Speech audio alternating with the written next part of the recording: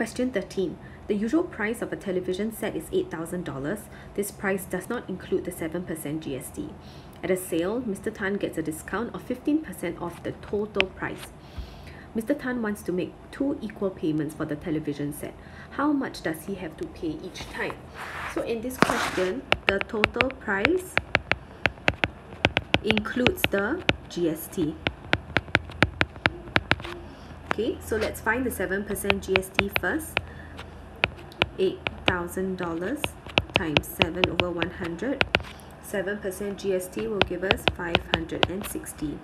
So the total price will be 8,000 plus 560, which will give us $8,560. Now he wants to make 2 equal payments each time after he gets a 15% discount. So let's find the 15% discount first. So 100% minus 15%